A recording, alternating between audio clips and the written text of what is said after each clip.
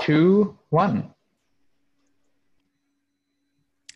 Hi everyone, and welcome to our third webinar of a three-part series for the ASEAN Fall Armyworm Action Plan Biocontrol series in collaboration with CABI.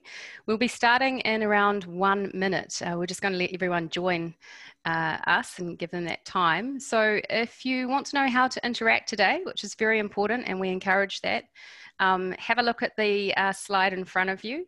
The main way of interacting will be using the Q&A box. So if you have any questions for any of our speakers, and we really encourage that, please use that Q&A box. Use the chat if you just want to give us a message, if you want to share a link, if you want to highlight an important point, you want to congratulate one of the speakers, please feel free and do that in the chat. If you really want to say something, you can raise your hand, and you'll see under 5 there how to raise your hand. And if you could rename yourself, that would be really useful too, putting your name and your organisation. But don't worry too much if you don't get around to doing that, but have a good look at that.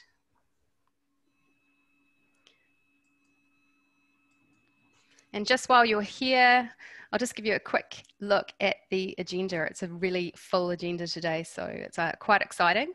And all our speakers are ready to go, so you will see them on the video now waiting.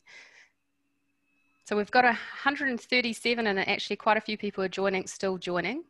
We had over 500 people register for this webinar, so that's outstanding. We normally expect about half of the people to turn up, so there'll still be a lot of people today joining us.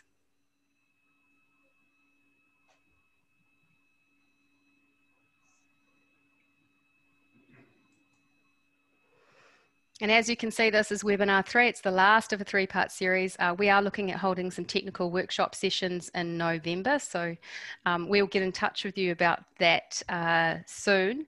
And I just wanted to highlight here, and Roger will be very happy from CABI here, but I think this is really important. There is a research collaboration portal that CABI have put up, and we really are encouraging people who are doing research in this area to share their research, and you'll hear from others who are maybe working in the same area, but it will help grow the network. So I encourage you to do that.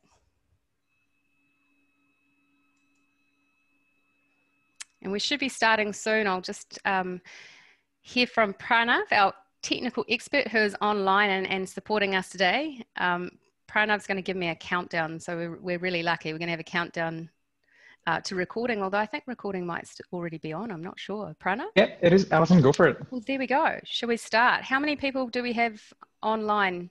156 at the moment. Okay. Well, I think we better get started because we have got a really busy agenda. So welcome everyone to this third webinar of a 3-part series. It's a pleasure to have you join us. I am Alison Watson, and I'll be your moderator today. Please make yourself familiar with the platform here and how to use it. If you have any questions, as I said, if you were with me before, use the Q&A box to ask your questions to the speakers. And just use chat for general chat, making a comment, thanking a speaker, sharing a highlight. And if you really want to say something today, you can also raise your hand. As you can see, we have a very full agenda. All our speakers are on video at the moment, so they are all ready to go. It's going to be a very action-packed agenda. We're going to try a video halfway through. We're going to see how that goes, but we're hoping it's running perfect because it's quite a interesting video with great pictures that I'm sure you're going to enjoy. And what we do normally with all our webinars is we sort of get to know who you are. So I'm going to get Pranav to run a poll. Hopefully this works. And what I want you to do is choose what best describes the organisation or sector you work for. And I'll give you about 20 seconds to choose that.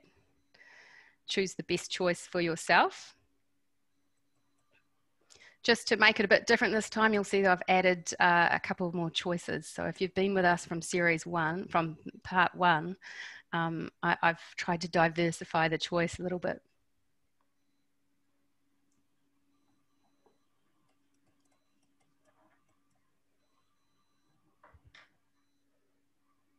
And we might stop that soon. Pranav, how many people we got? There we go. Wow. We've got 32% from government. So that's actually excellent to see. Nice to see that sector very strongly represented. Private sector 18 and research 24 and 15 international organisations. Okay, that's very interesting. So thank you for joining us. It's nice to see that mix of people, and we've still got a lot of people coming in. So I'm sure that would actually change by the end of the session. But yes, thank you very much for joining us for those who have just come in. Okay, so next page, I'm going to move the, here we go. I'm going to move to our first introduction, and this is Graham Dixie, who's the Executive Director of Grow Asia. Welcome, Graham. Thank you, Alison, and welcome everyone. It's a privilege to say hello to you all and to thank you for attending.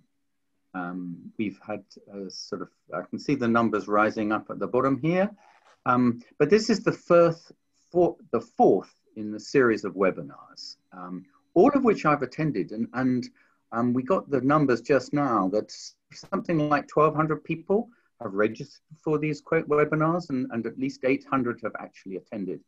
And I have to say that I found them really interesting. And one of the things that has struck me about it is the depth of knowledge that we're picking out in the region, that we are having discussions on the size of granules or the flight path of a drone, some really very, very detailed conversations. And obviously, I think what we're picking up is the depth of knowledge in the region is far greater than we'd initially anticipated. But I think what these webinars are doing is something else, is knitting together those different people. And what we're seeing is some very interesting spillover effects where people are contacting one another, starting in talking about ways that they can work together, which is exactly what we wanted. But it's also building a broader body of knowledge so that rather than us knowing individually a lot about a very small area, that we're being able to link that into the bigger storyline of what's going on globally, what's going on in the region, and what are the issues coming up in the fall. So I look forward to today's program, and I pass it back to you, Alison. Thank you. Thank you, Graham, for the introduction. And now I'd like to introduce Roger Day from CABI. Thanks, Alison, and thank you, Graham, too. CABI is very pleased to be co-hosting this next webinar in the Biocontrol series with Grow Asia. It's been an excellent series so far, and today is going to maybe even top the ones we've had already. Biocontrol is central to the IPM of Fall Armyworm. I think we all know that. The challenge is to get it put into practice, and getting biocontrol central to IPM is a challenge that I know we all face, and our speakers today are experts in that, so I'm very much looking forward to what they've got to say. The challenge is not only getting a method which works, it's getting it put into practice and put into practice cost effectively. And that's the challenge I think we face. So we look forward with interest to what our excellent speakers have to say. So welcome. Thank you very much, Roger. And it's been a pleasure for Grow Asia to work with CABI as well. And I'd just like to welcome again all those government people across ASEAN countries. It's great to have you on board, and particularly the members of the Expert Working Group on Phytosanitary Measures who are part of the task force. But it's great to see 191 people on board already into this webinar. So without further ado, I'm going to stop my video. And then I'm going to move to our next slide where I'm going to introduce our first speaker, Kris and Graham and co. You can turn your videos off if you would like, and we'll just leave Dr. Rangaswamy Muniappan, and Muni for short. He is the director of the IPM Innovation Lab at Virginia Tech. Muni is an entomologist who has specialized in biological control and integrated pest management research in the tropics for more than 35 years. As program director for the IPM Innovation Lab, Muni works with USAID and project partner institutions across the world, particularly in Asia, Africa, Eastern Europe, obviously Caribbean and the Latin American countries, and in Vietnam and Cambodia in Southeast Asia. Muni, welcome. Thank you, Alison, and thank you, Graham, and also Roger. And I will start my presentation on the augmentation biological control of fall armyworm, potential for ASEAN. Of course, there are quite a few slides will show some work that we have been carrying out in East Africa as well as in the South Asia region. Next slide, please. Okay. Biological control, as you all know, it has three categories: classical, augmentation, and conservation biological control. In the classical biological control, we introduce the natural enemies from the pest native range into the new area where the native natural enemies do not provide control. We had very good control of papaya mealybug in Asia by introducing a parasite from Mexico. That's a classical example. Recently, work was done on controlling cassava mealybug in Southeast Asia. Kris and his colleagues did that work. So that is under classical biological control. Augmentative biological control is periodic release of natural enemies. It also includes release of or spraying with the biopesticides, all those things that we repeatedly use in the field in a season we call as augmentative biological control. It's like treating the seeds with trichoderma. It is a beneficial fungus, and planting it, that is one of the augmentative biological control cases. We also release of trichogramma, the egg parasites, for controlling different caterpillar pests that also come under augmentative biological control. Conservation biological control, of course, it is conserving the existing natural enemies in the system. And quite often it is done by reducing the chemical pesticide in the field. Next one, please. Okay, under augmentative biological control, we have inoculative as well as inundative. In the inoculative biological control, we just introduce the natural enemy in the early stage once, and it multiplies and takes care of the pest in the field or in the greenhouse, like releasing the predaceous mites for controlling the spider mites in the greenhouses, or seed treatment with trichoderma once, and it takes care of the soil fungal problems by multiplying in the field. And in the inundative biological control, we have to keep releasing periodically so that the natural enemies will stay in the field and take care of the pests. The same thing in the case of multiple spraying with the biopesticides. Here I have given an example of using the fungus for controlling the locusts. Even for controlling some of the caterpillar pests, we use inundative release of trichogramma. And there are several examples. Next one, please. Well, whenever a new pest or exotic pest gets introduced into a new area, in the first 1 or 2 years, the population goes up, and then the population will come down because the local natural enemies catch up with that population. It may come down, and it may not come down below the economic injury level. In that case, we have to introduce some of the interventions, either using chemical pesticide or biological control, or different options we have to take so that we can bring that population below the economic threshold level. Hopefully, like using classical biological control or augmentative biological control, we can bring that population below this level. So that is what we are aiming with the fall armyworm. Next one, please.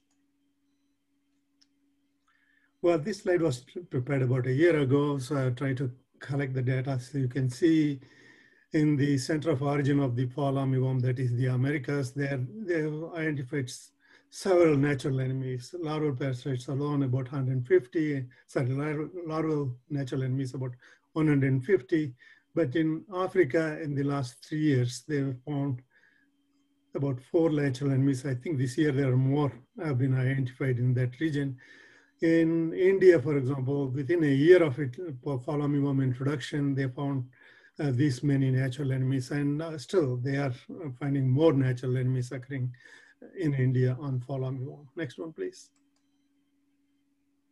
Well, some of the agents that are being bred, or at least being attempted to be bred in the laboratory and to be released in the field, are Trichogramma prettiosum in South America and also in India.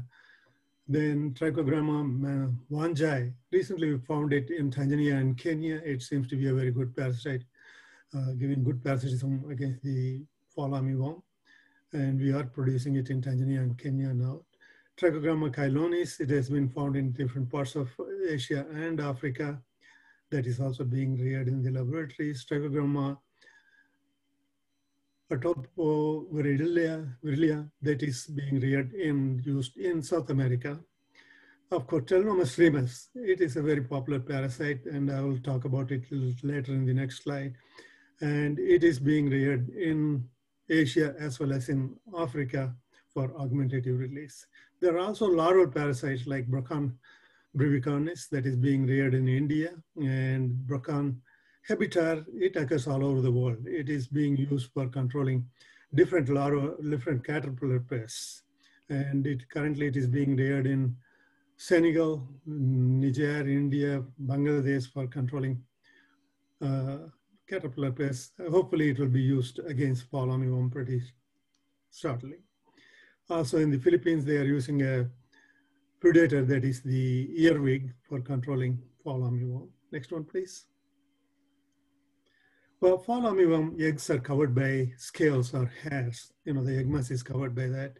It interferes with the efficacy of some of the parasitoids, especially Trichogramma.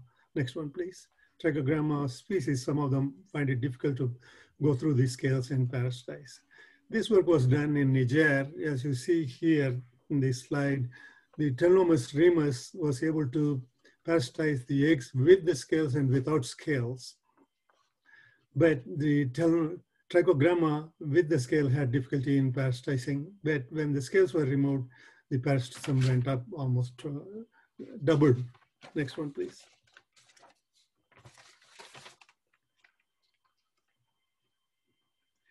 This work was done in Kenya, and Dr. Tefra was doing, and they were releasing Trichogramma chylonis in the field, and they were finding the reduction in egg masses and the reduction in larval stages wherever they release the egg parasites.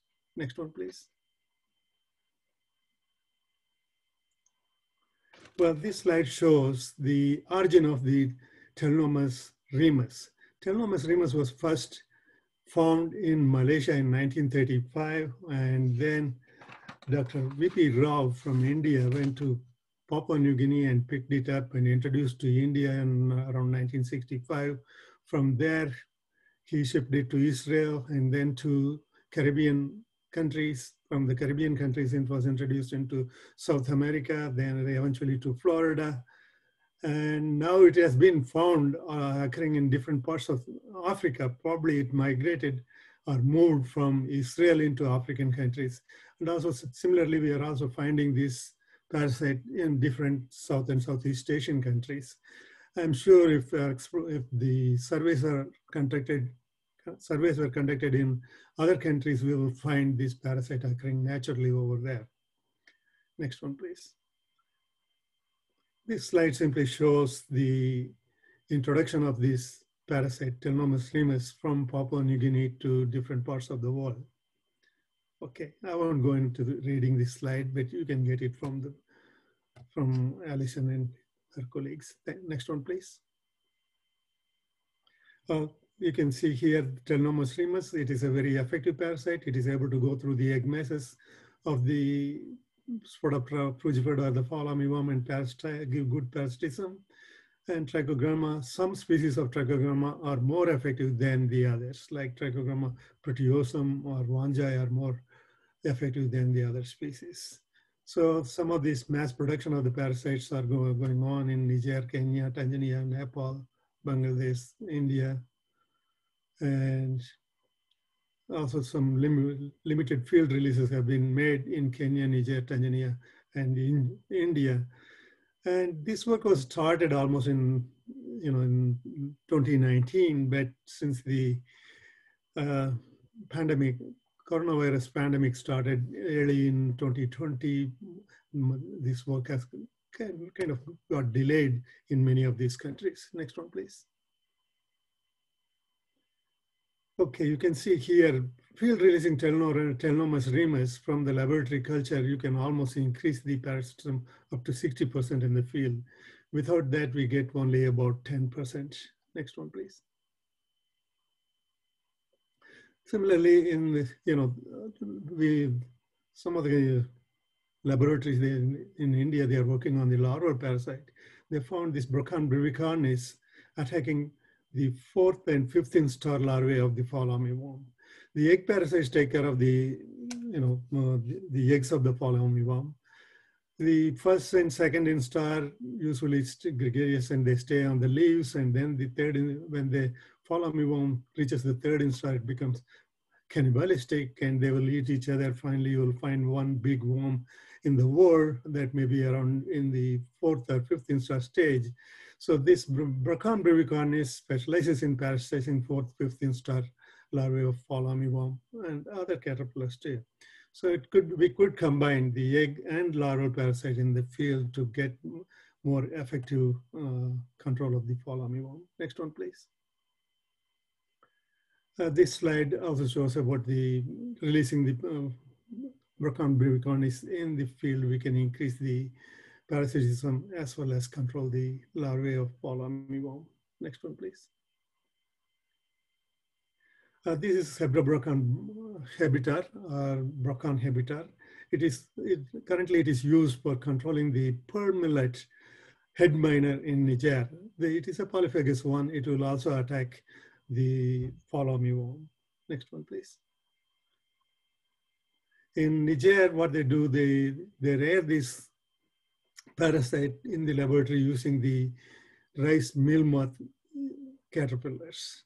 And they have developed a technique. They produce small gunny sacks, and that put about 200 grams of the grains, broken grains of maize, sorghum, or wheat, and then they place about 20 to 25 rice meal moth caterpillars, and also release 2 mated females of the Hebrobrocan habitat inside these sacks. And then next one, please. They would tie these sacks in the field. Here you can see they have used a bucket to protect the sacks from the rain. Here they have used a shell of a goat to protect it, and sometimes they even tie it on the top of the granaries so that these parasites will be coming out of the sack and parasitizing the caterpillars in the field for about 2 weeks. And we also conducted training sessions on how to produce these parasites. We conducted one in Nairobi, Kenya, and another one in Niger. Next slide, please. And altogether, we had about 40 candidates from 20 different countries trained in how to produce these parasites. Next one, please. What we are trying to do is in the IPM Innovation Lab, we try to collect these parasites locally and then use a center for producing these parasites in the laboratories. And then from there, we try to get disperse the technique to the countries. So in the case of East Africa, we are trying in Ethiopia, Kenya, and Tanzania. And we also ask the countries to provide the laboratories and the technicians and laboratory supplies to produce these things. Then we develop these nucleus laboratories in each country. And eventually we plan to set up satellite laboratories to produce that in different parts of the country and release this parasite. Next one, please. Same model we are trying to introduce into Nepal as well as Bangladesh. Here, IPM Innovation Lab works with the government laboratory in the capital city mostly, and like Kathmandu in Nepal. And then from this nucleus center, we try to set up all these satellite centers using cooperatives or some of the government institutions or the universities just to produce and help releasing these parasites. Next one, please. Looney, we just got a bit of a time issue, so if we can just speed up a little bit. Yes. Great, thank you. Okay. Augmentative research, biological control, we are talking about this augmentative only in the biological control. Even release of the chemical pesticide periodically come under the augmentative release. Next one, please. Okay, this is the last slide. Here I kind of mention about the benefits of the augmentative release of the biological control, because here we help in developing the human and institutional capacity building in each country. So all the money that we spend in producing these parasites and predators, they stay within the country. Unlike in the case of pesticides, most of the pesticides are bought from outside, the developing countries, and most of the money goes out. But in this case, it stays within the country. That's all. Thank you very much, Ali. Excellent. Thank you very much, Muni. And that was a great presentation with lots of information. And just remember, everyone, the slides will be shared and you will have a copy of the recording as well. Remember, if you have questions, please put them in the Q&A box, not the chat box. If you do have any technical difficulties, please just write it in the chat box there, and Pranav, our specialist, will help you out. We have some questions coming in now. We're going to have to do this quite fast, Muni, because we've run out a bit of time. But Muni will be able to actually go into the Q&A box afterwards and provide written answers to your questions. I've got a question here, Muni. How cost effective is telenomus as compared to the use of trichogramma for fall armyworm? Telenomus rearing has some problems in the sense it has been used in South America quite widely, and now we are attempting to use it in Asia. Telenomus rearing in the laboratory would be done using the fall armyworm eggs. But there are reports that showing that it could be reared on the rice meal moth. So we are trying to standardize it. If we can rear it on the rice meal moth, it will be a lot cheaper. Trichogramma is always reared on the eggs of the Chrysalis Consulting or the rice meal moth. So the cost effectiveness of telenomus is a little bit more expensive than trichogramma, but we are trying to reduce that, and hopefully we will be able to standardize that technique shortly. Great, excellent, thank you. And I can see here I've made a mistake on the slide, and I think it's from the old slide from last week with Roma, but we definitely are asking Muni questions today. I have another question for you here from the Philippines, and it's something that I've also asked you in relation to running potential technical workshops for the ASEAN Action Plan. But dear Dr. Muni, do you have a plan to include the Philippines as a training venue for mass production of parasitoids? My program doesn't operate in the Philippines because my program is funded by USAID. They are authorized only to work in Vietnam, Cambodia, Bangladesh, and Nepal within Asia. But right now we are communicating through webinars like this. So I can participate in webinars very easily because it doesn't involve much of expenses. Yeah. Excellent, thank you very much. And just for everyone out there, I've actually asked in discussions with Dr. Muni about how we can take advantage of his knowledge and the work being done in the Vietnam and Philippines and bring that to the rest of Southeast Asia. Another question, you mentioned your sort of model that you're using in Nepal. Is that a model that you could use in other, in Southeast Asian countries?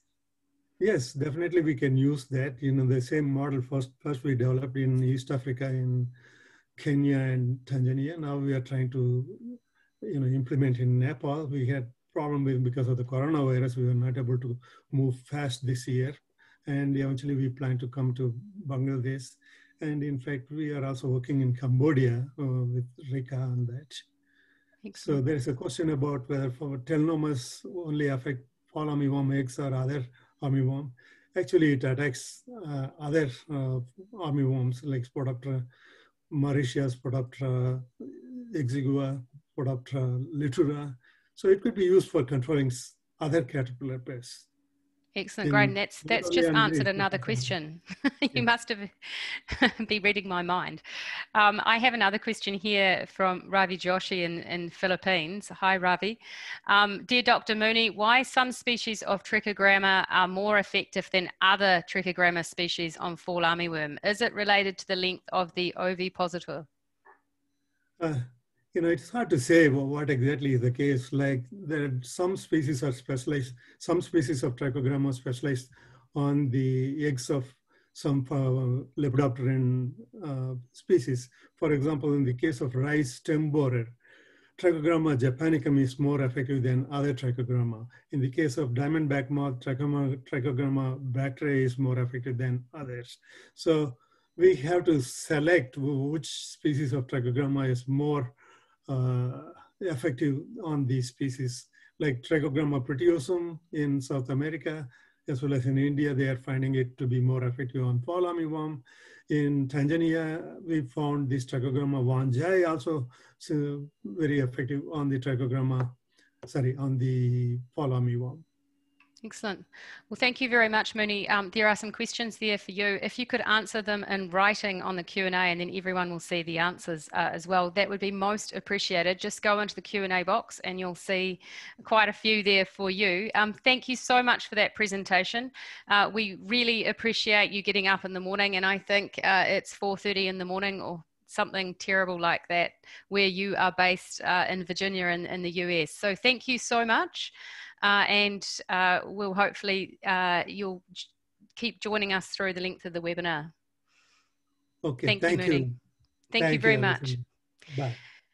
Excellent. I'd now like to introduce our next speaker, Dr. Ted Turlings, who is a professor at the University of Neuchâtel in Switzerland, and currently he's head of the Laboratory of Fundamental and Applied Research in Chemical Ecology, which focuses on the use of plant-produced signals to improve crop protection.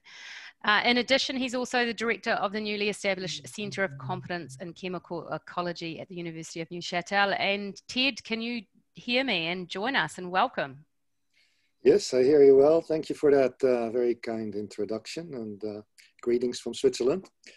I will be talking about how our efforts to use nematodes against Fall Armyworm, and this is a collaboration between the University of Neuchâtel, CABI, and the Rwandan Agricultural Board. So the field trial that I'll talk to you about was done in Rwanda. Next slide. And we'll see here the two players in this. They're both the brains and the muscle behind the research that was conducted. Stefan Tupfer from CABI and Patrick Fallet from the University of Neuchâtel, a PhD student who is also in the audience and who can answer some of your questions probably better than I can. Next slide. No need to explain to this audience that Fall Armyworm has become an extremely important problem in Africa. And that's why we do our field trials for the moment, but I hope to extend that also to Asia. Next slide. In Africa, estimates from mainly CABI showing tremendous impacts on the production of maize and probably losses of up to $5 billion US dollars per year. Nematodes have a potential as biocontrol agents against many insects. They're usually considered against root pests below ground. But the observation that we made, and you can see that in the next slide, when we started looking at using this nematodes, next, Alison, our first efforts were actually to try to use nematodes against the Western corn rootworm, next, where we have not just the beetle being a problem, but mainly the larvae that feed on the roots. And we we're considering to use nematodes in beads, as you will see in the next slide now. We were able to put nematodes in small alginate beads of about 0.5 centimeter in diameter, up to 5,000 nematodes that we put to sleep by adding a certain chemical to it. And when we add water, they wake up and they are able to infect those larvae in the soil. So we were considering to use this as something that it can be planted in the soil together with the seeds and then against the larvae. But we also were considering to add feeding stimulants and attractants to it. And while we were playing with that in the lab, as you will see in the next little movie, we were trying this without realizing how important Fall Armyworm would be coming. If you can see, if you can get the video started, yeah. So here you see the small little beads. We add some coloring to it, so when they're blue. Here the nematodes are moving, but we can put them to sleep. And we were just playing with it, adding leaf extract to the beads, and we got Fall Armyworm larvae that we are also working on at the time, feeding on it. And if there are nematodes in those beads, within a day or two, the larvae will look like this, completely dead. And they become then the source of a new generation of nematodes that eventually will burst out and can also kill the next generation of the pest. So that's what this video is showing. So this was already done before we started working on nematodes against fall armyworm. So that had great promise, and we got pretty excited about possible prospects of applying this in the field in Africa. Here you see Patrick with many curious people looking at what crazy things this Swiss guy is doing there. We were then decided to not use nematodes that we have in Switzerland, but actually go to Africa to see if there are any nematodes in the soil there, and that we can then apply effectively against fall armyworm, because we don't want to introduce new species or even new genotypes of the same species that may be occurring there. We want to use local nematodes, and if we get the opportunity to do that in Asia as well, we'll do the same thing, look for local nematodes against fall armyworm. Next, so initially, next slide, initially Patrick then designed a number of laboratory experiments. Within these cages he had maize plants with fall armyworm on them, and then applied different treatments, including the beet treatments, but eventually we switched to gel treatments. That's easier to apply. So the same material, alginate, but then as a gel applied to the center of the plants. Next slide. And then look at larvae that were on these plants and see how they survived. So here are the different types of treatments that he applied: just water, nothing in it, oil and gel without nematodes, and then to the right of each of these two bar graphs you see these formulations with nematodes, and you see that there's, in terms of caterpillar survival, the gel application with the nematodes was the most effective, killing 100% of the larvae that he applied in these cage situations. So this is not the field yet, huh?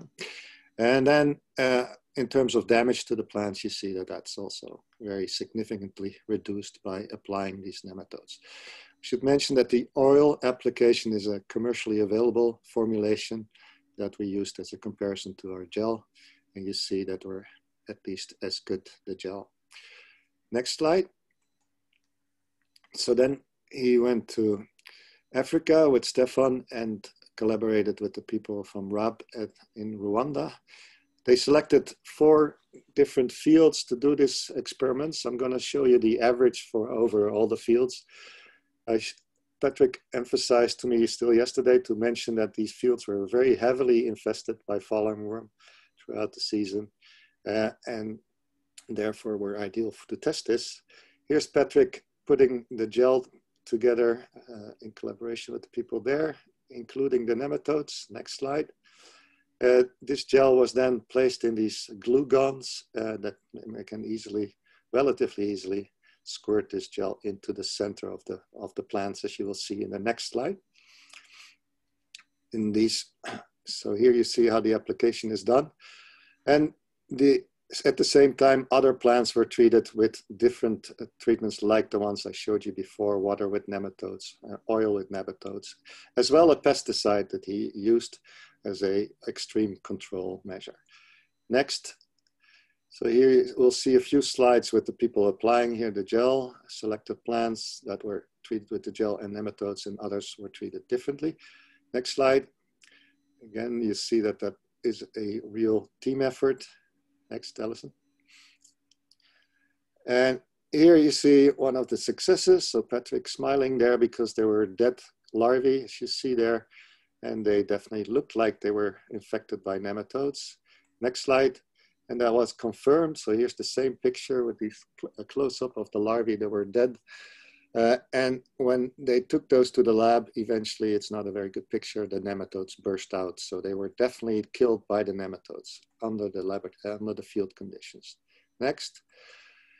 They then, in all of the different treatments that were used, they were used after 5 days. A certain number of plants were inspected for larval presence, and 10 days another group of plants, looking for the numbers of larvae that were present. They also looked at damage, but I won't show you those results today.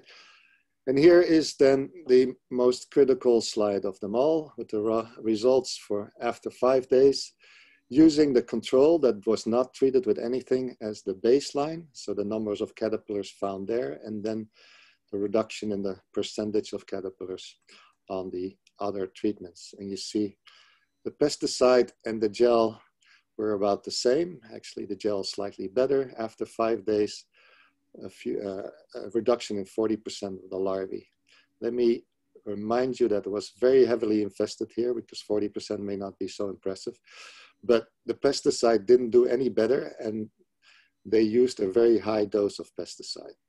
So better than the pesticide almost, and that was also at least as good as the pesticide statistically after 10 days. Oil, a commercial oil with nematodes and water with nematodes were not as effective. So that brings me almost to the end already of this presentation, to show you that this can be used in the field. This is what would happen if you don't treat the plants with anything. The larvae will eventually completely destroy the center of the plant. And in the next slide, you'll see that this is what you end up actually when you have gel treatments. The caterpillars will get killed long before they do that kind of damage. You see the old leaves have larval damage, but the center of the plant has survived this very nicely, and the plant can grow as it wishes and develop completely. A few simple conclusions. The nematodes have great potential to serve as biological control agents in fall armyworm. We recommend that we use weekly applications. This was only once, but the larvae certainly under those very heavy infestation conditions, circumstances will come back, also move from other plants in there. That was probably the explanation why we didn't see better results. The formulation can be further improved by adding attractants and feeding stimulants. And we will want to focus next also on making this as simple as possible, because we want to do this, use this technology for subsistence farmers, and that also applies for possible application in Africa. My last slide is to then thank again the people that did the actual work. So Stefan and Patrick, together with the staff of RAB, who did all this, and they will continue to do this to make it work even better than it already does. I thank them. One more click. And thank you for your attention. I will be happy to answer questions. Great. Thank you very much, Ted. Can you hear me? Yes, I do. Oh, great. Excellent. So sorry. Look, that was a fantastic presentation. Great photos. And I really liked the video. It worked a bit faster for me than I think it did for you. And perfect. And I quite like this idea of putting the nematodes to sleep. It was nice that you could wake them up again, I thought. But look, do you think there are local nematodes in Southeast Asia that a similar project could be developed? Yeah, there must be plenty of species present there, and the species that we are working with are considered to be globally present. There's still some discussion about the taxonomy, so whatever defines as a species is a little bit up in the air still. So we would like to get, even if it is the same species as we may have in Europe, I would like to get the one from Southeast Asia if we want to apply it there. In order not to introduce any different genotypes that are not natively present. But definitely we will find nematodes that could be effective against fall armyworm also in Asia. Great, thank you. Here's a question. Has weather, or does weather have any effect on EPN efficacy on fall armyworm? So does the weather play a role? Yes, they are definitely sensitive to UV light, and drought will be a problem. Under the conditions that they were applied in Rwanda, it was during the rainy season, so there was quite a bit of water, and that is, in a way, is good. That also will, in the case we put them to sleep, that will wake them up because the compound will be diluted. That puts them to sleep. But yes, in this gel, we also plan to put some sunscreen, if you wish, to protect them better against the UV light, but already placing them in the world of the maize plants will protect them against UV. And as you see from the results, they did manage to survive and kill these larvae. They survived for several days, but the weather conditions will have an effect, yes. Okay, just looking at, I know that you took some time in thinking about how to apply these nematodes with the gun, which looked very easy and quite simple but innovative. For large scale application of gel-based application, is that viable, do you think? It depends on what kind of farmer you're talking about, but the farmers that we're working with right now, I think for them it would be very easy to do it the way we do it. So they have relatively small farms. They already are willing to go out in the field and kill the larvae by hand. So it's a lot less work to apply the gel.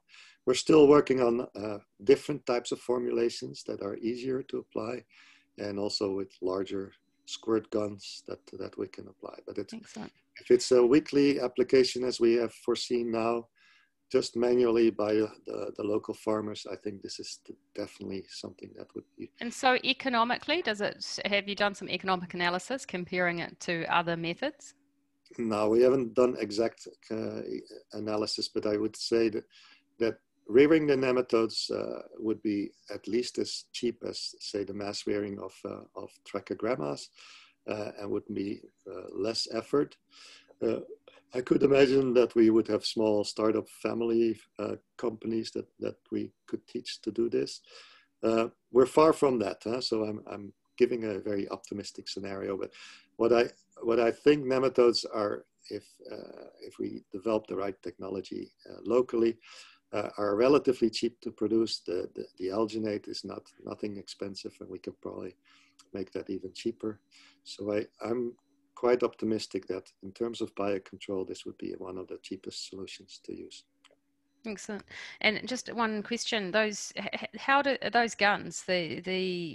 How good? I mean, they're obviously quite simple to use, and anyone can use them in the field. Did you get some feedback from farmers on how they perceived the use of nematodes and how they perceived the method that you've developed? I think we'll probably let Patrick answer that in the chat, because I'm not, I think they must have talked to some farmers, but it was mostly the local researchers that they work with. So I cannot give you the real answer to that. What I understand of the difficulty is actually to get the gel into the squirt gun. It's a bit of a messy work. So we're now looking at a different kind of formulation that is easier to introduce into okay. that. And I've got one more question that's sort of related actually to what I've just asked, but it's in the same question. In which instar level is the gel and nematodes the most effective? Is that something you can answer? Yeah, there were laboratory studies, and they've also done here by Patrick and a master student. As far as I remember, all the larval instars get killed. Okay. And one more question, because we have to move on to our next speaker, but we've got lots there, so you and Patrick are going to be busy, Ted. Do these nematodes have a positive symbiosis in case of roots or negative symbiosis? A symbiosis with the roots, is that the question? I think so. Okay. So these nematodes do not attack the plants. So these are definitely different from phytophagous nematodes. And what we actually have, and this is coincidental, but what we have discovered is actually when in their presence, the roots will respond molecularly, and actually the plants will defend themselves more strongly, and it induces some more resistance in the plant. Completely different topic, but it's definitely an interesting additional benefit that we think we will have by. Well, that certainly is an interesting additional benefit, and that's probably a good place to leave it for now. There's lots of questions coming in for you and Patrick, so feel free to get on the Q&A and answer some of those. And thank you very much, Ted, for joining us, and thank you for Patrick too, and some great photos of seeing you out there in the field too. That's very nice to see. So thank you very much, Ted, Patrick. Thank you. And you can turn your video off now, Ted, and I'd like to introduce Dr. Zhenying Wang from the Institute of Plant Protection in the Chinese Academy of Agricultural Sciences, and he has worked on IPM of corn insects for more than 30 years, and his work has involved IPM of fall armyworm since 2019 when it invaded China. He is also a member of the FAO Global Action Fall Armyworm Technical Committee. So welcome. Thank you for kind introduction. I'm introduced mainly as a biological control. Yeah, you know, the fall armyworm just arrived in China last year. So first, we survey and identification of natural enemies of fall armyworm in China, and also we did a lot of measuring and also some experiment release for fall armyworm control. Please, next. We already, yeah, next, please. We already found 2 egg parasitoids. Is also like Dr. Mini mentioned, the Telenomus remus and Trigorama calynis. These 2 species had a natural, the high natural parasitization rate. Next, please. And also we found 5 larval parasitoids. This one, Macroplatis, and also Cortesia. Next, please. And also another 3, and also is Malacrosis similis and Eclopcautious and Diadigramma. So these 5 larval parasitoids we already found in south part of China. Next, please. We also found 1 pupil parasitoid and also 1 egg larval parasitoid. Next, please. In the field, we found many predatory bugs. We found 4 kind of the bugs like the Amiatrinicis and also Pagromerus levici. These 2 species, we, in my institute, some professors did the function response in the laboratory. The nephews and also the adult, they can predict a lot of the larvae of fall armyworm daily. Next, please. And also another 2 predatory bugs, we also often found in the field, and also they can predict a lot of the larvae of the fall armyworm when they did the experiment in the laboratory. Next, please. And also, we found a lot of the lead-blood beetles and also the lesbians in the field. They can predict the egg masses of the fall armyworm and also the larvae or different indices of the fall armyworm in the field. Next, please. We also found 1 predatory columbid beetle. The adult and the larvae also can predict the fall armyworm larvae in the field. Next, please. We also found 1 earwig. The adult and also nephew, they can predict the larvae of the fall armyworm in the field and it very effectively. Next, please. You know, for the Trigorama method is a long history in China, so we have did some of the rearing techniques very successfully. Next, please. We reared the Trigorama in China. We use 2 methods. It's a small egg masses, small eggs for some species of Trigorama, and also we use Chinese oak silkworm for other several species. Because the Trigorama calynis, it can be read on the racemose eggs. So this is the method for the Trigorama or the calynis and also other species. So this is the method for the racemose larvae, and this collect the racemose adult.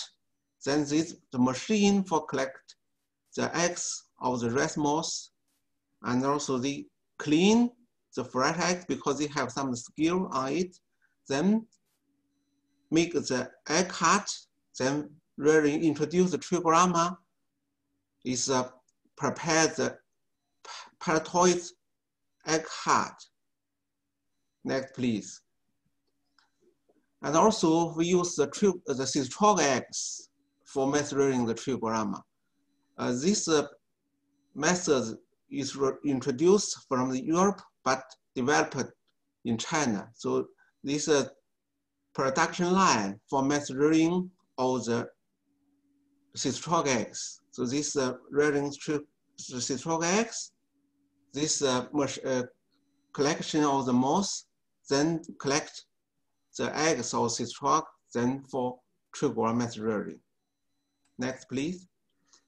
And also, in the laboratory, we select the candidates for rearing the telenomous lemurs.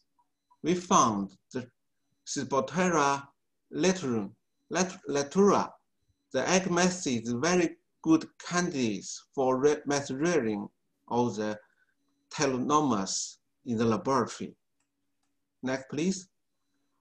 And also a pilot production for the predatory bugs very successfully in the laboratory by using artificial diet.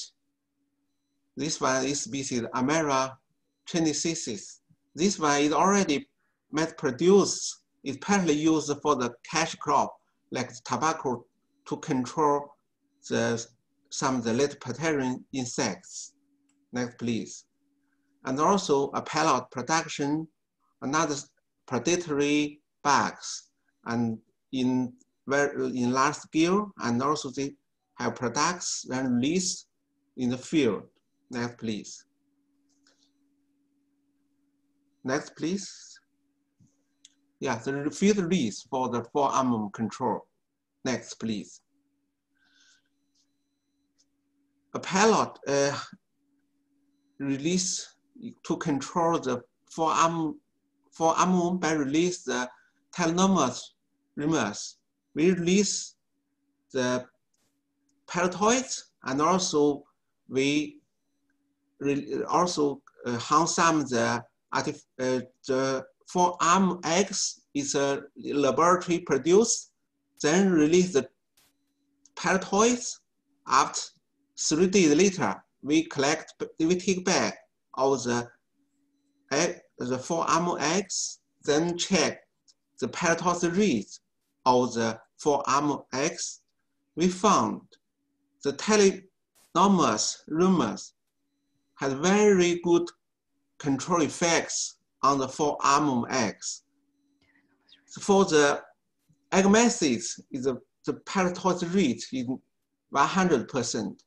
For the eggs, is over 80% of the eggs is parasitized by the telenomous. Next, please. Trigramma colonies is also released to control the Fall Armyworm in the field. After release, we found the parasitation rate for the egg methods and the eggs of the Fall Armyworm is 70%, over 70% and 80% respectively. Next, please. And also, in some laboratory, they some experiment to release the predatory bugs. So when they release the different ratio of the predatory bugs, this species, Chrysalis Consulting, when at the different ratio, 1 to 20 and 12 to 110, they found after 2 weeks, the release Fall Armyworm larvae is predated by the predatory bugs. So compared with the pesticides, when the 1:15 ratio, 100 release the forearm larvae is predated by the predatory bugs. Next, please. And also, they release another predatory bugs, Amartenesis. They release the adult and all nephews, and they found when at the density of 450 adult per hectare, after 7 days later, nearly 76% of the control effect achieved when released the density of 600 nephew per hectare 7 days late. So they got very good control effects. And also some of the experiments did by releasing another predatory bugs. They released the auris for the forearm control.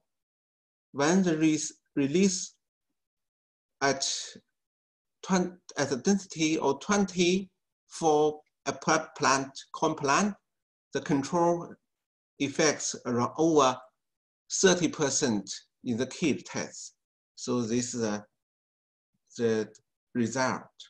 So because only 1 year's experiment on the forearm release for the biological control, so that's the mainly result by the natural enemies for forearm control in China. Next, please. Oh, it's thanks for some professor provide some of the data and the photos. Next, thank you for attendance.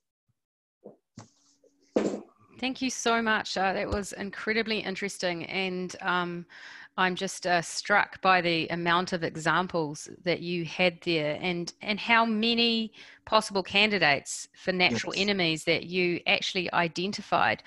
It seems a very extensive program. Just, I guess one question would be here is how economic, like, is this an economically feasible approach for, do you think, for countries to be investing in and for farmers to be using?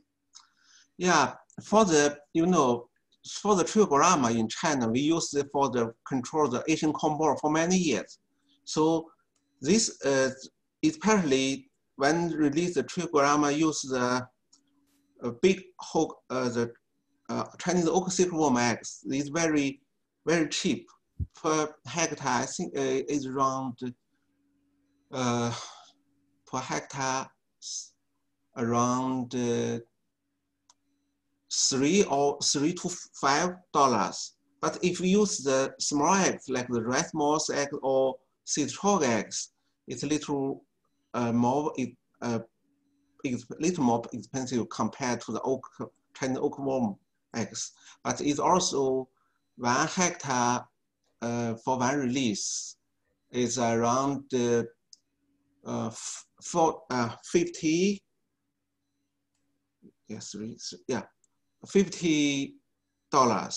But because the technique is very mature in China, because the different kind of egg cuts, and also even now we release the trichogramma by the drone. So I think for the trichogramma release for control the forearm in the south part for the overwinter for the year-round occurrence areas for consecutively release, it will keep the forearm at a low density. I think it's excellent. And you use drone to release it. That's, yes. No, that's interesting. A question here from Ravinder Joshi again. Good to see your questions coming in. A lot of interest here. Have you encountered any hyper-parasitoids during natural enemy surveys? Pardon? Have you encountered any hyperparasitoids during natural enemy surveys? One doctor already found in Guizhou province, they found 3 hyperparasitoids wasp already, 3 species. Excellent, thank you. A question here. It says, well, it also says, thank you for the many examples you provided. Can we use the earwigs that are commonly found in banana in controlling armyworm? Is there a specific type of earwig that works better, or do you think any earwig offers some opportunity here?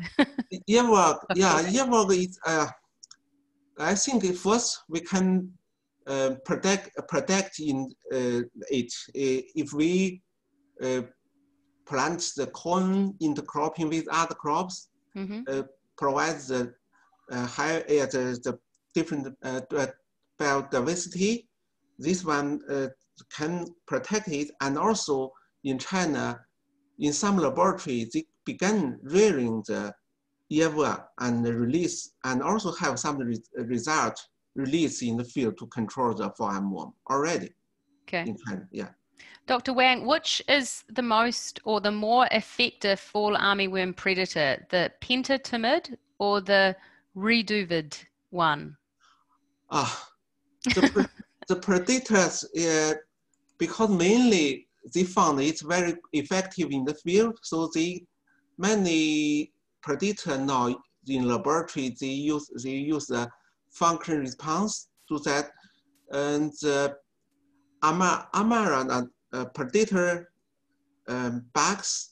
These the adults, one day they can predict the third instar larvae, they can over 60. So they release it in the small scale field. They have very good control effect.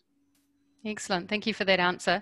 I have another question here, and then we may allow you to answer some of those questions in writing, because there's quite a few coming through. Question here: on which host do you rear Arma chinensis or chinensis as a predator? At first, they use some the very easy red host, like the oriental armyworm, because it can easily mass rearing. But now in China, they already developed one artificial diet, uses some of the insect ingredients, like the silkworm eggs, silkworm moss pupae, but still a little bit expensive, but not. They want to reduce the cost for mass rearing that. Yeah, excellent. Thank you so much, Dr. Wang. I would just have to say that there's so much information that we would like to ask you, and we'll definitely welcome you back and all the other speakers today. It would be great to work more closely, because obviously there's a lot of work that all of you are undertaking, and in China there seems to be a particularly huge efforts going into managing fall armyworm. So it's great to see, and thank you for sharing that with us today. Thank you. Thank you, Dr. Wang. And if you could answer any questions on the Q&A box, that would be most, we would be most grateful. Thank you very much. Thank you. I'd now like to introduce our last speaker today, Kris Wyckhuys, and I'm not sure I did pronounce that, and I promised I would try much better this time. Kris, if you can turn on your video, or you can keep your video off actually, and we'll just turn it off in the Q&A if that's better. Kris is a Belgian bioscience engineer and insect ecologist, and Kris lives in Vietnam and works as an independent consultant, and is very experienced in devising and validating nature-based solutions to pest control in both temperate and tropical settings. It's a pleasure to welcome you, Kris. Kris has guided me through with lots of advice and expertise over the last 6 months, and it's truly a pleasure to have you as the last speaker of this Biocontrol webinar series. Kris. Yep. Thank you, Alison. Thank you for the invitation and the introduction. So I have a short, broad picture presentation. So not really a technical presentation, but more a broad picture presentation.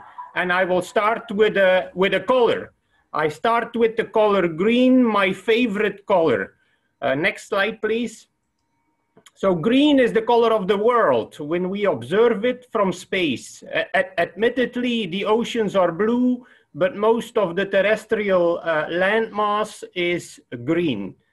Next slide.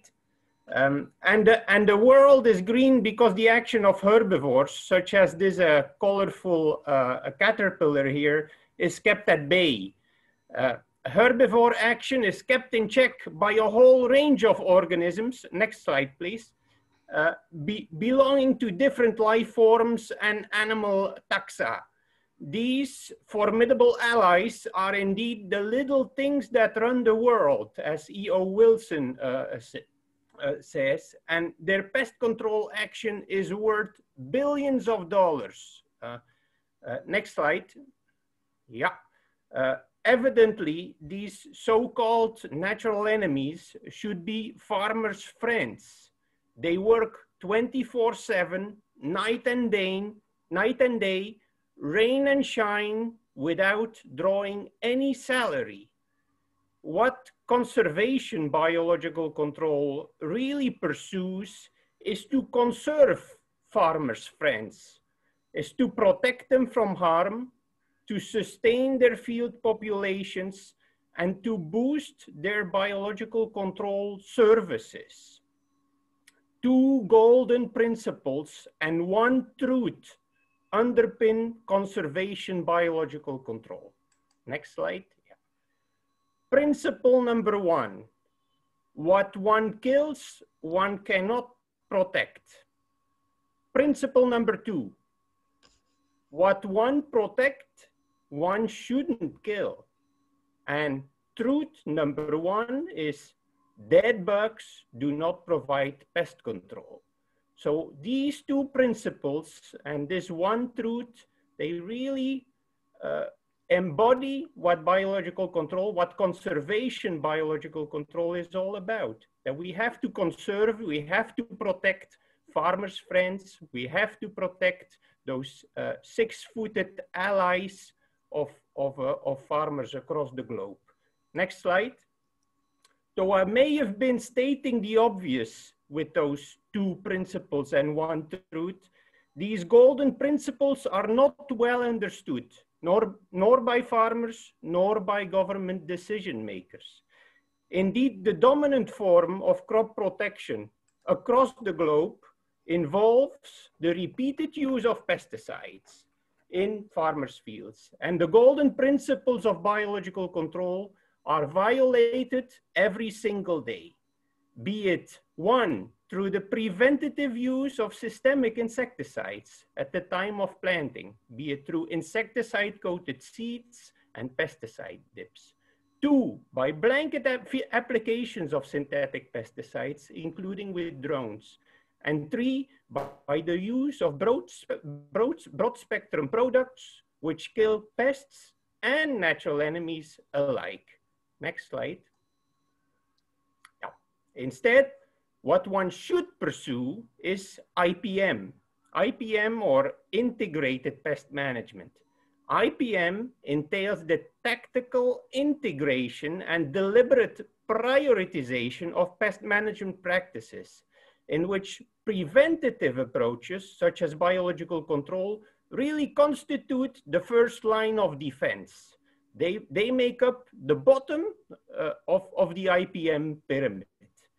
And then curative measures, especially the use of synthetic pesticides, they are a measure of last resort, used wisely, sparingly, and in a targeted fashion.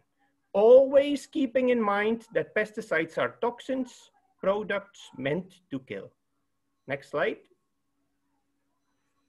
Cutting pesticide use is thus essential in order to effectively promote biological control, and especially conservation biological control. Though I hear People in the audience already whisper that cutting pesticide use is impossible. Such was entirely feasible 25 years ago. Through the UN-backed Farmer Field School program, millions of farmers across Southeast Asia, across the entire Asia-Pacific region, were trained on biological control, were trained on non-chemical crop protection, and pesticide use as a result was cut by up to 82% in rice, by up to 50 to 70% in tea and cabbage.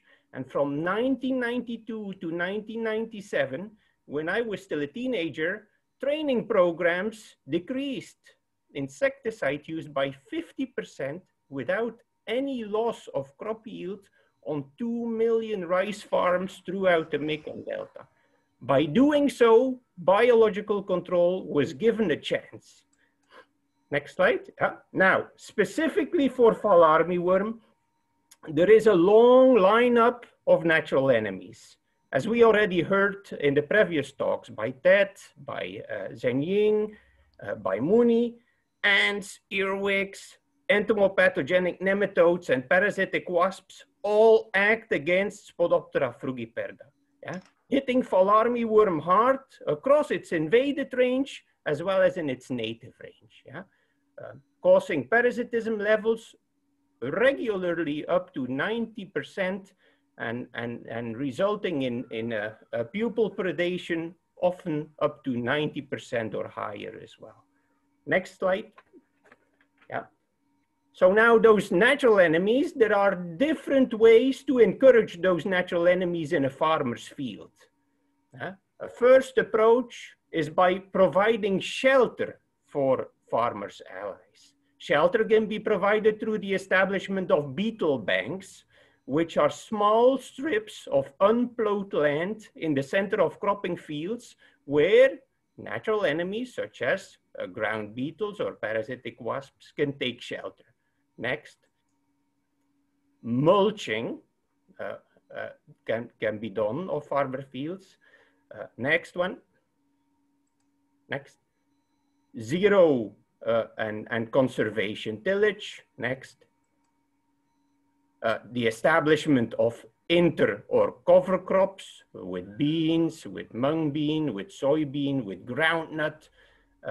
Next. By the deployment of bird boxes or bird perches. Next. And then for natural enemies that work the night shift, Cambodian rice farmers have devised ingenious contraptions to shelter their populations from harm. So bats, during the daytime, they can roost in these structures that are built by Cambodian rice farmers. Next. Nectar and pollen are the high octane fuel for many of these natural enemies. Farmers can provide these vital food sources by establishing flower strips at the field border or by making occasional applications of sugar water sprays, as has been tested extensively in Central America as well as in parts of Africa. Yeah? For millennia, Vietnamese and Chinese mango and citrus growers have benefited from the pest control action of the weaver ant Oikophila smaragdina. They sustain ant populations in their orchard by feeding them with kitchen scraps and chicken bones. On the other hand, Indonesian rice growers add organic matter to their fields, which enhances the population of plankton feeders and detritivores such as Deseret chironomid larva, and thereby they support biological control. Both of these groups of farmers routinely do not need any pesticides for pest control. Yeah. Now, does it really make a difference? Of course it does. Nicaraguan cabbage growers who refrain from pesticide use and who employ conservation biological control earn a staggering $2,200 more than conventional growers. In Benin, cotton growers that rely upon biological control pocket more than $250 more per hectare than conventional farmers. And in Indonesia, cacao growers that actively protect insect-killing birds and bats earn $730 per hectare. In all these systems, farmer income soars, the rural economy thrives, and nature benefits. And in the end, isn't that what we all pursue? Thank you very much, Kris. That was a very, I was going to say picturesque, but serious at the same time presentation. So thank you very much for that and for all the examples as well. I'm just going to check the questions that are coming through. So I'm sure there's lots as well. I've got a question for you here, and it is, how easy is it to maintain this type of approach in the face of a rapidly changing conditions, for example? So is it easy to do this for farmers when you have a huge infestation of fall armyworm coming your way? Oh, I think it's easy if you reduce the dependency on pesticides and you build in diversity in the system. You respect soil health, for example. You maintain natural elements in the agricultural landscape. You give biological control all possible chances to act against fall armyworm, and maybe the level of biological control will be low in year one, but steadily it will build up as long as you remove the unnecessary disturbances in the system, and you make sure that shelter, alternative host and prey items, pollen and nectar and diversity are provided. I think it will work in the end. And how long does it take for the yield to be the same or more? I mean, you gave some examples where yield was higher, but when you're starting out on this approach, perhaps, or changing from another approach, how long does it take until your yields increase? And I'm just thinking of smallholder farmers that don't always have a lot of cash at hand to invest or to change farming practices. How long does it take, do you think, before they can see the return on their investment? Yeah, I think it all depends on the farmer context. If you are in a heavily intensified farming setting in which soil health is very low, in which you've been using pesticides and chemical fertilizer for decades, it'll take time for diversity to increase, and it'll take time for biological control services to be back up to normal or optimum levels. So that may take time. But if you're a smallholder farmer cultivating half a hectare in a very diverse environment, with the field surrounded by a range of different habitats, including crop and non-crop habitats, or maybe after less than one year, your yields will be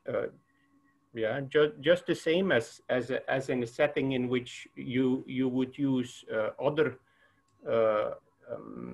chemically derived approaches. Okay. I have a question here.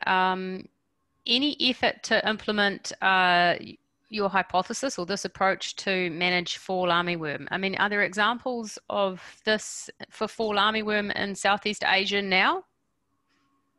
In Southeast Asia now, conservation biological control, Yes. I imagine in different countries, certain aspects of conservation biological control are being tested. Agroecological techniques such as intercropping, cover cropping, I am sure that is being tested in different Southeast Asian countries.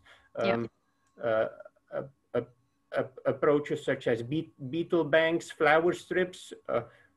I think that is being evaluated in China and maybe in some other countries as well. Okay. Yeah. Here is a question here. I have use of insecticides is obviously a disturbance that adversely affects natural enemies. The challenge is, however, how do you convince farmers not to make unnecessary insecticide applications? Yeah, I think that's really the challenge. We have some publications over the past two years that have shown globally how farmers are basically unaware of all those allies that they have in the field. They don't know the natural enemies. They don't believe in biological control, and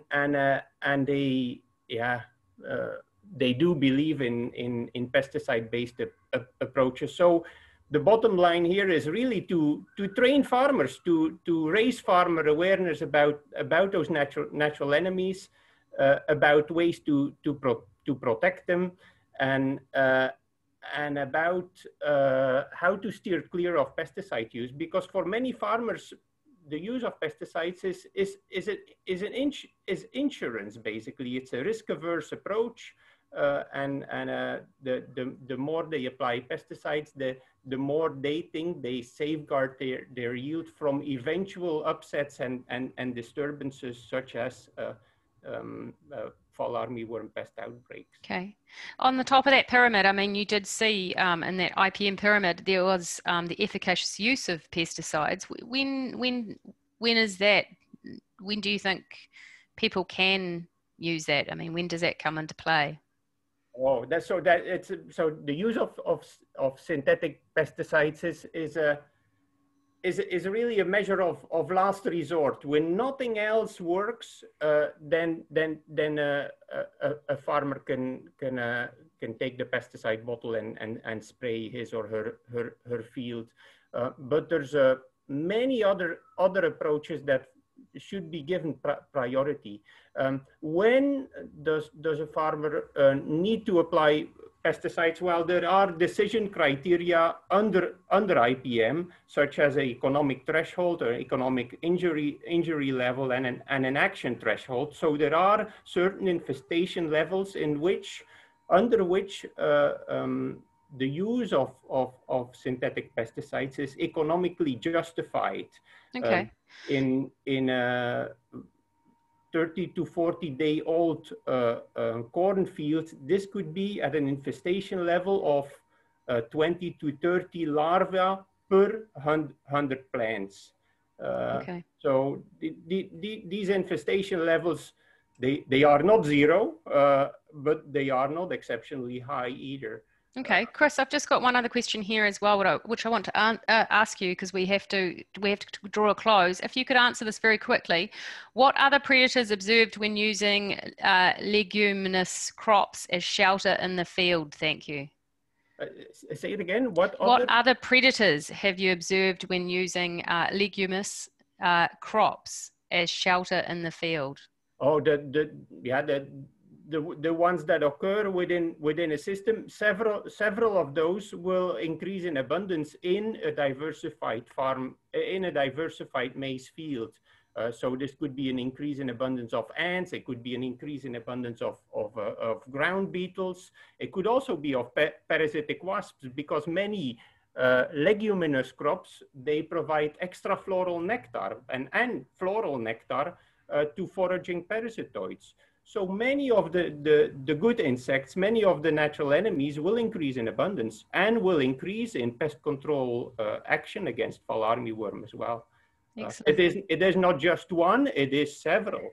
Great. Well, thank you very much. And there's a few questions for you to answer as well. If you could just jump on the Q&A while we close, that would be appreciated. I'll give you a little bit of time, hopefully, to answer those. There's a good couple of questions that have just come up, Kris. So thank you so much for your presentation. It was a pleasure to have you end the session. And I'd now like to introduce Dr. Rika Floor from IRI just to give a few summary comments. We may just finish 2 minutes late, everyone, so I hope you can stay with us.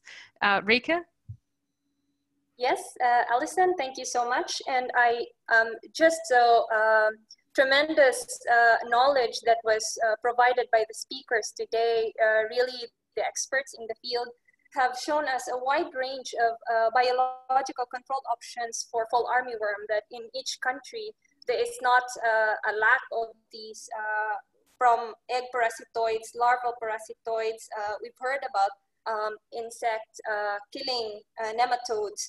There are many types of predators, even hyperparasitoids that are out there. And we've also been taken through how these are mass reared kind of diets that are being prepared, and how these are released into the farms. Indeed, there's a bit of discussion also on how to make these kind of systems work for getting biological control out to the farmers, the type of institutional arrangements that are necessary to bring this, whether it is about smallholder farmers working on their own, or whether it is about a system of institutions and laboratories bringing out biological control and releasing it, providing mass release for the farmers. So these are kind of different ways in which institutionally biological control and release can be done for the farmers. Kris also brought it back towards the importance of conservation and how these types of biological control, they exist a lot. They provide such good service to the farmers, to the world in general, and they are not compatible with the current practice of reliance on pesticides, and how important it is to have this integrated pest management practices and practices that will conserve the natural enemies that already exist in the environment. So with that, I think we have a real treat of learning from these experts today. Thank you very much to all our speakers and to CABI and Grow Asia for organizing this. Thank you very much, Rika. That was an excellent summary, perfect. And I agree with you. It was just a real treat of information and speakers sharing what they're doing. I mean, it's a great way to end the series. And I just want to say to everyone that it is the last of the series, but we are looking at some technical workshop sessions for November to sort of carry on the momentum and to talk about some of the more technical questions and ways to do these things. And that's certainly what the ASEAN Action Plan is wanting to do as well, is to look at those institutional type questions and how we can work together regionally better to get some of these things out there and into the hands of farmers. So we will be in touch. Before we leave, I'd just like to thank everyone at the ASEAN Action Plan, Grow Asia, particularly Graham and Pranav, for helping make this webinar a success, as well as our supporters and donors. And Grow Asia would very much like to thank CABI for your collaboration on this series. It was great to be working with you and to continue working with you in the future on this focus on biocontrol. It's always a pleasure to work with you, Roger and team. A huge thank you to all the speakers across the entire webinar series over the last 6 weeks, and particularly to those ones today. Just thank you again. And to all of you who are listening online, it's fantastic that so many people have taken part. We've had over 1,100 people register. It's probably up to 2,000 now, so thank you. And I'd like to call this series to an end for October. Take a rest until November, when we'll be back in contact. Until then, take care, everyone. Bye.